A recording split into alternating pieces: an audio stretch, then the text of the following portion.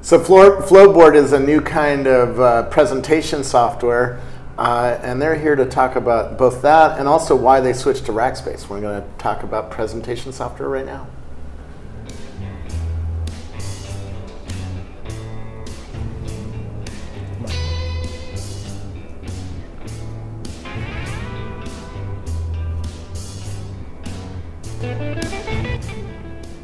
Who are you? Hi, I'm Brent Brookler, co-founder and CEO of Flowboard. I've been building mobile apps and mobile services for like 15 years, and Flowboard is a big thing that we've been working on and brewing up in Seattle.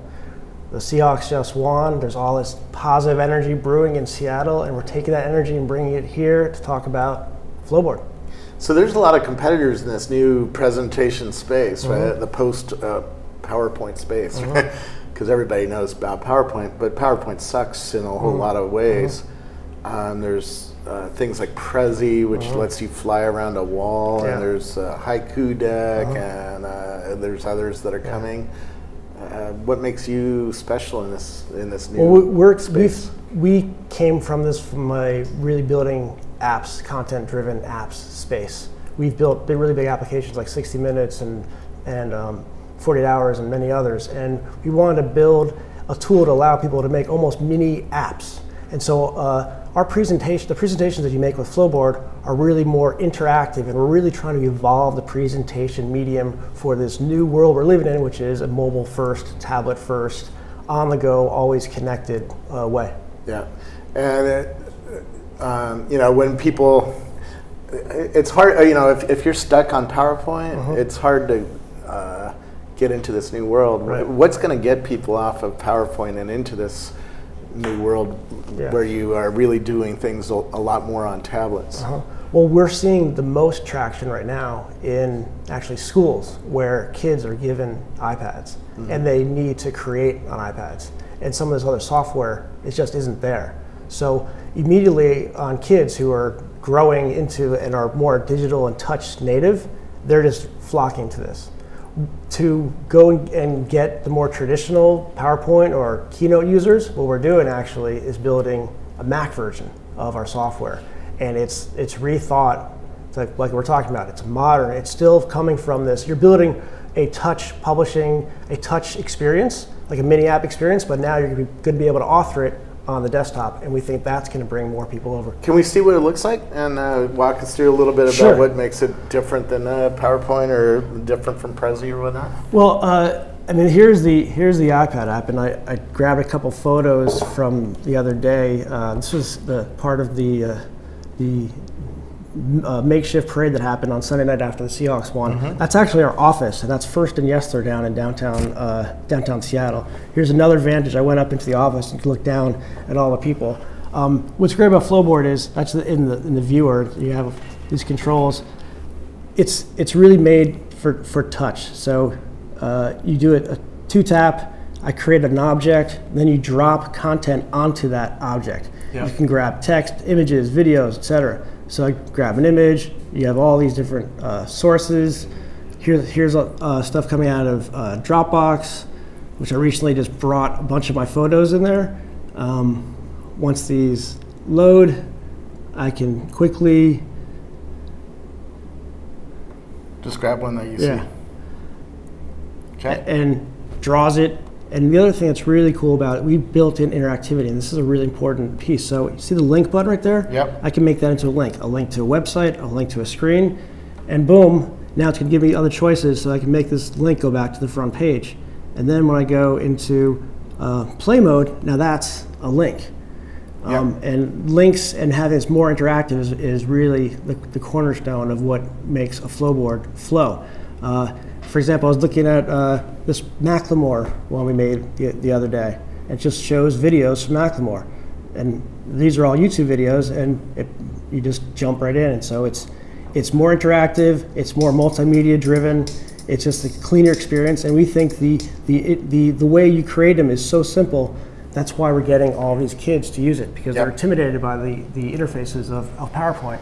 And I feel some of these other presentation software are really complicated to use. Yeah. Is this a free app? How do you guys get paid? So the iPad app is free, and there is a premium subscription. And we're about to launch a new version in a few weeks that's going to also have some premium templates. You can create things from templates, or you can do things from scratch. And then the Mac app, which is not out yet, it's going to come out in, we think, April. Okay. It's going to be a paid app. Okay. And we're thinking the price of being about $10. Again, this is all thought from rethought from the ground up, and this is an early look. This is not finished, but again, we've taken it and making it really simple for anyone to use. And this is like real desktop software, but it's come from this angle. One thing that's also to note is this isn't published yet, but it's URL driven. So I can open up this that I made here and open it up and edit it here, and then when you publish it, you publish a URL, a link.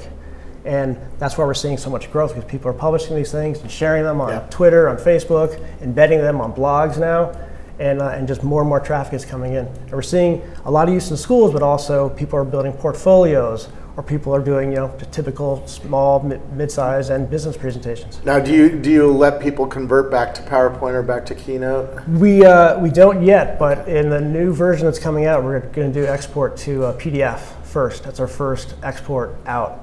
Okay. We've really liked the idea of building this, URL-driven, web-driven presentations. So the PDF will let you look at it offline too. Yeah. This all works offline. That's one of our key tenets of everything, and that's part of the reason why we could have built a web app to do this, kind of maybe. But we love offline. We think it's fundamental for especially presentation software. Yeah. You can't be online at every point, especially.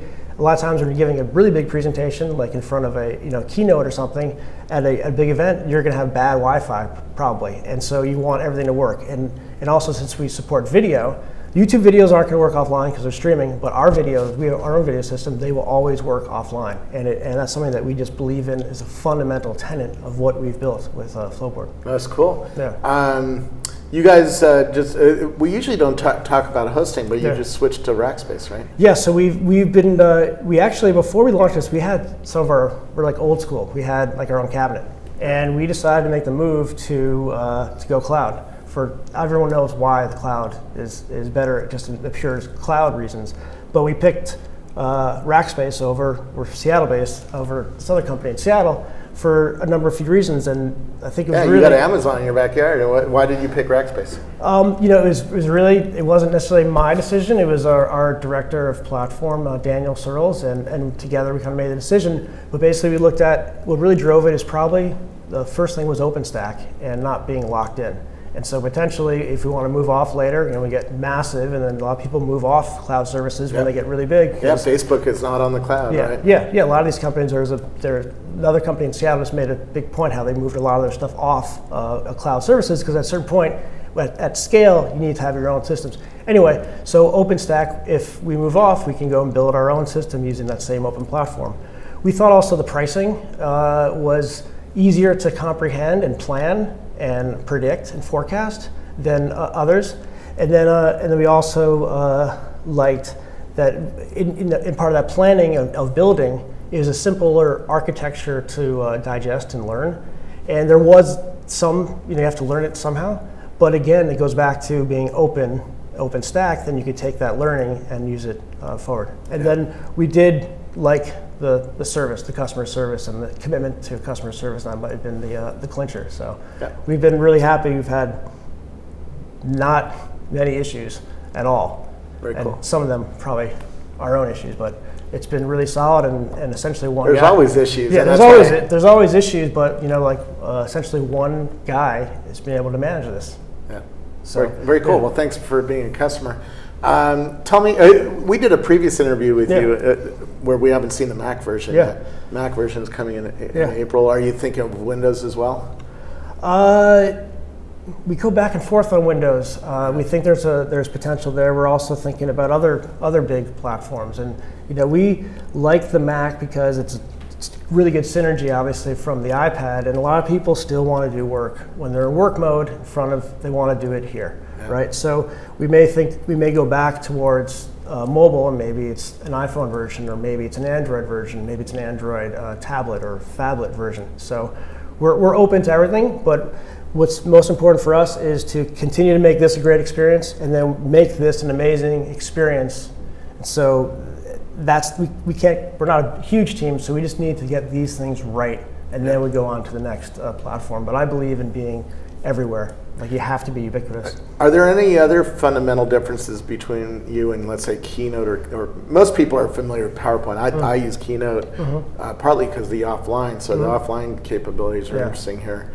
But are there other, do you give me a better type handling or anything crazy like that? I think there are a couple of things that makes it different than Keynote. We have these templates. The Keynote, you have to go out to go find templates. So we're having all these built-in templates right from day one.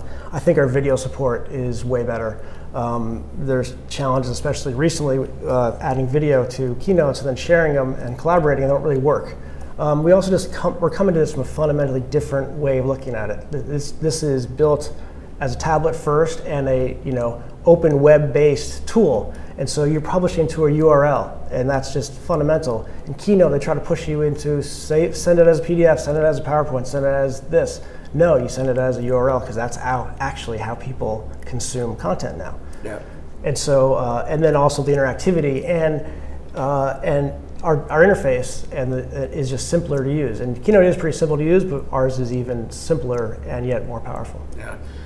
Tell me what's happening with the company. How have you been funded, and how many people are working there? There's 11 of us up in Seattle, mostly on the development team.